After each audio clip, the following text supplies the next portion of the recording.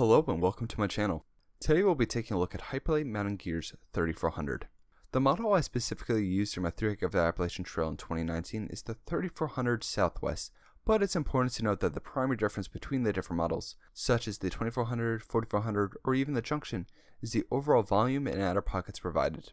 The 3400 Southwest is a 55-liter pack weighing a little bit more than 2 pounds that features 3 dynamo pockets between the sides and a large one on the front.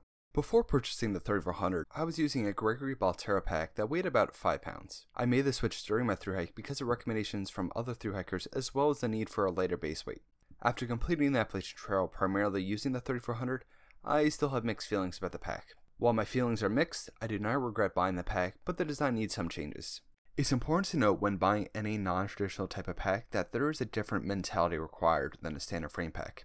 Keeping your base weight down is crucial with the 3400. If the pack ever went over 30 pounds, it was an awful experience. While that might be a trend with most ultralight packs, this issue was very prevalent with the 3400. If I ever over resupplied with my winter gear in the bag, I felt it and the bag caused severe bag rash.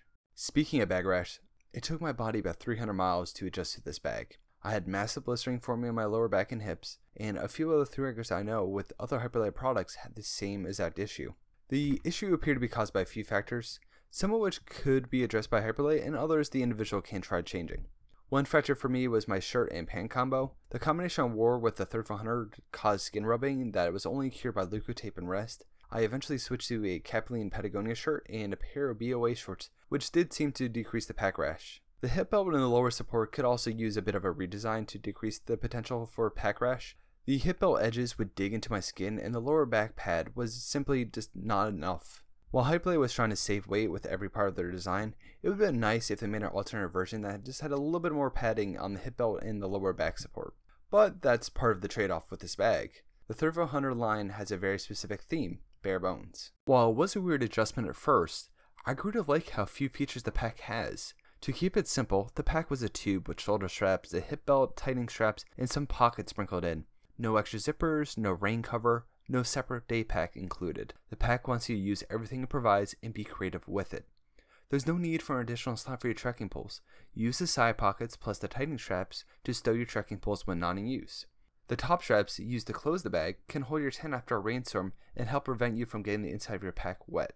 Packing the bag is simple. It's a tube with a wide opening. When I purchased the bag at trail days in Damascus, I was advised to not open the pack until I was ready to eat or when I was about to set up camp, and I really couldn't agree more with that. The pack provides more than enough external space for any large items, plus it has massive hip belt pockets that can fit more than a day's worth of snacks in them.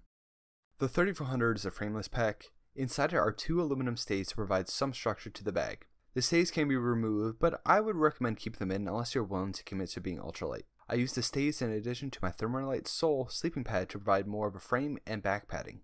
A common complaint I've heard from several hikers is a lack of spacing between the user's back and the pack. It's worth noting that the only form of adjustment you have is just the shoulder straps and there's no load-bearing straps. While there is less airflow, I personally don't have an issue with this, especially since the material does not absorb sweat like other bags. The pack is mostly waterproof.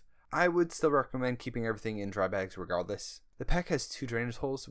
Occasionally the holes would actually get the inside of my pack wet when I place it down on a wet surface. The overall quality of the pack is actually fantastic. While I do have a few holes on the outside, all were my fault from usually butt sliding down rock scrambles. I put some tape on the holes post-trail just to help prevent them from expanding, but I still have no structural concerns with the bag and I feel comfortable using it again for another hike. I like the 3400, but it really does come at a cost. If I was doing another thru hike and prepared with the pack and lowered my base weight, I'm sure I would love it way more. If you're looking for a casual backpacking bag, I would avoid the 3400 and look at an Osprey or Gregory pack. The extra comfort those bags can provide may be worth it for a shorter trip. But if you're willing to make sacrifices and work with the bag rather than against it, Hyperlite's 3400 may be the pack for you.